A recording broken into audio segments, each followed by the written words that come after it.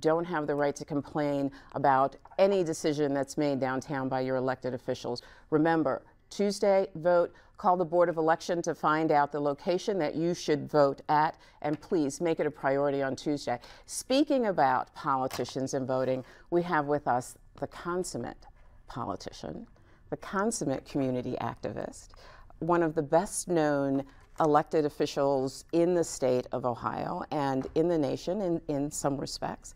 We have Jack Ford with us this morning. Thank you so much for joining us. Thanks for inviting me. It is always such a pleasure to talk to you. Glad to be here and see you again. Thank you so very much. You're looking great. Pretty handsome for an old guy. Well, get on with the show. He's speechless. I made him speechless. Right. So there's so much I want to talk to you about today. So many of your opinions I'm interested in. Can we start out with something pretty generic?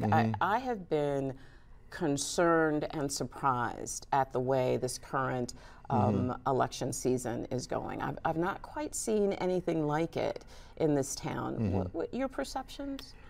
I think we're in the age of Twitter and social media altogether, and so a lot of people who heretofore might not have felt comfortable in expressing an opinion can now do it very easily, and they are. In addition, this seems to have an undercurrent beneath the surface of some things that I think are unseemly. There's some racial stuff going on, and it's not like normal Toledo politics. I've seen it elsewhere, but not in Toledo. I'm hoping that most citizens will just go ahead and focus on the issues and the candidates. You're not saying, though, that that race is not ever an issue to raise in politics. It's just the way that it's raised in this particular campaign. Well, actually, throughout our history, race has always been an issue in politics. But it should not ever be used in a negative way to try to influence an election. Now it has, in our history. But I don't recall Toledo having this little buzz and whispering campaign, at least not in my experience. Yeah, and even beyond the issues of race, I mean, there are still elements that we've seen in this campaign that we don't normally see. The sort of going at each other from the primary forward has been at a level that I think actually does a disservice to the process. Well, you had 4 candidates in the primary that were all pretty focused and ambitious, and that had its own dynamic. Now you have 2 gentlemen that come both from a paramilitary background, and they're used to being in command. One a union leader, the other one fire chief, and then mayor. And so they're pretty strong personalities. And I think whoever the next mayor is going to be a very strong, forceful person. Yeah, and there's a lot at stake this time too.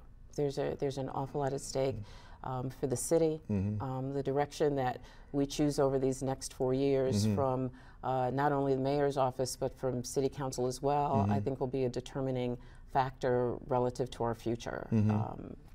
These are really important. I think we're on the precipice from being either a small, big city that is nice to live in, or we may begin to slide back and not be able to recover. And that's why I focus so much on housing. Great segue. One of the things that I know that you were interested in is revitalizing some of the communities that are struggling a bit. Well, Toledo has some 50, maybe as many as 60 different neighborhoods, if you break it down. Some by parish, some by area, schools and so forth. And in the older neighborhoods, particularly the Central City and East Toledo, Some have been literally decimated by blighted housing and overall blight, even where there's no house.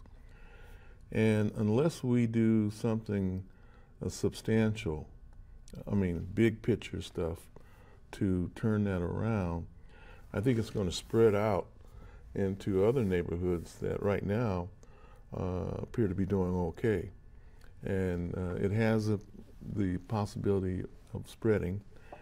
And the people who remain in the older neighborhoods have a right to decent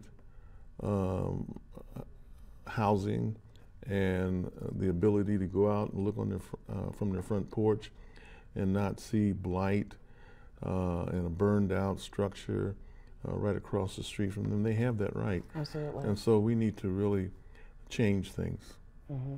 And you know, one of the things that I think is absolutely true in this city, it seems that, and I've seen it in other cities as well, that as you say, that blight spreads and then people move further and further away from it. And then you end up with a city that unfortunately becomes mostly blight or a large part blight, when that really doesn't have to happen with if there's some aggressive and creative approach to stemming that. Cities all over the urban cities are trying that. Youngstown is very aggressive right now. Dayton is very aggressive.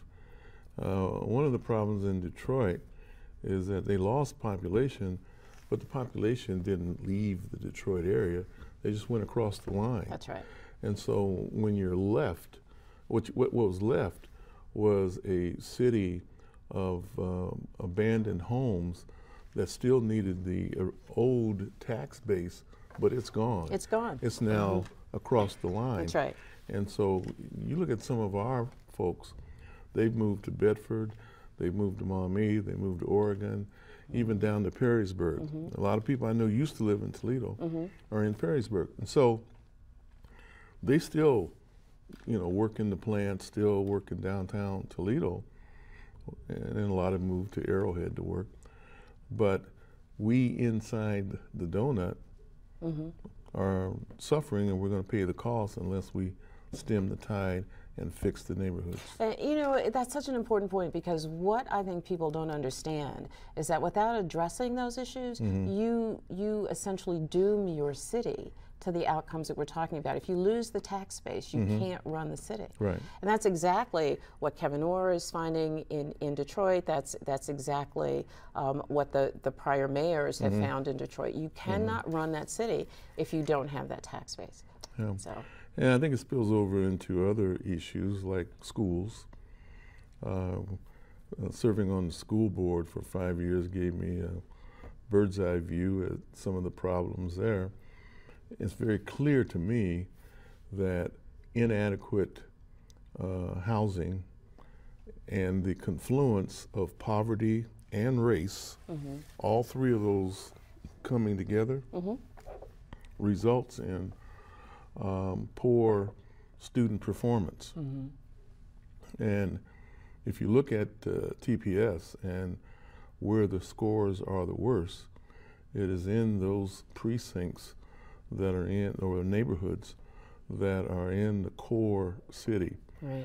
And it also is the area where a lot of our kids have to navigate by burned out, vacant, scary homes just to go to school. Just to go to school every day, yeah.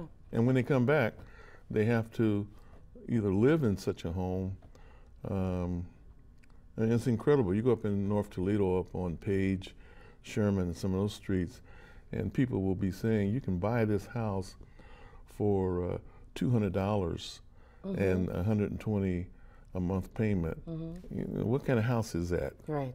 Okay. That's right. You know. That's right. And someone's gotten control of the house or has had it for a while and is just giving it away at rock bottom prices. And again, I'm not trying to pick on that area, but on some of those streets, because I've counted them, there'll be 15 to 20 homes in a row that are blighted, boarded up, and so forth. And think of the drain on city resources when those issues are not addressed. I mean, how do you actually justify sending a trash truck down a street to figure out how many homes he has to collect trash from? And sometimes that's one, sometimes it's two, because the rest of the block is blighted. You know, it's really it's problematic. I assume then that neighborhoods will be one of the major points of focus for you. The one thing I'm going to ask whoever the next president of council is can I chair the housing committee? That is one thing I'm interested in. If I can't chair it, then I'm going to ask to at least be on the housing committee, and that's going to be a big thing for me. We've got to do something. I ran on that really pretty much. It's flavored my campaign. And actually, I think some of us who have pushed blight have really, it's raised to the issue of the campaign. I mean, if you think about it, both candidates are now, for mayor, are now saying we're going to fix neighborhoods. Right. Starting out, that was not on the agenda. Wasn't on the agenda. You know, it's interesting. I think though that lots of people say that, but very few people have, and lots have come on this show and said, you know, we've got to pay attention to Central City neighborhoods or blighted neighborhoods, because not all neighborhoods that are blighted are in the Central City. So we need to pay attention to blighted neighborhoods, but very few seem to have any idea about how to get started. Well, there's things we can do now that some of them should have been done before.